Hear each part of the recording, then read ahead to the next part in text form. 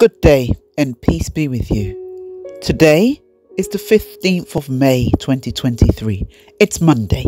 It's the beginning of a working week. And we're thanking you, Lord, for bringing us to this day. Dear Lord God, yesterday we celebrated Mother's Day around the world. And it was Women's Day in the Presbyterian Church of Ghana. Lord, we thank you. We thank you for giving us the opportunity, dear Lord Father, to give women their place of honour so that it is not overlooked, Lord.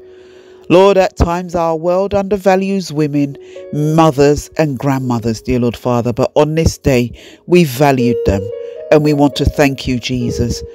Lord, you see the value that women contribute to the faith of people, and you prove this by simply letting us pay attention to women. We remember the Esthers of this world, the Lydias of this world, the Esthers of this world, the Ruths of this world, dear Lord Father, the Marthas, the Marys, dear Lord Father, of this world, the Dorcases, dear Lord Father, the Joannas, dear Lord Father, the Lydias, dear Lord Father. We remember all of them, dear Lord Father. Let us get to know them very well so that we can emulate them in this world. We thank you, Lord.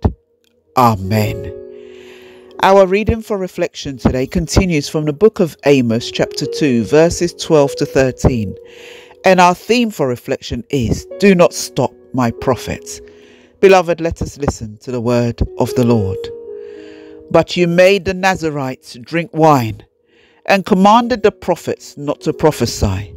Now then, I will crush you as a cart crushes when loaded with grain. Here ends our reading for today. Thanks be to God.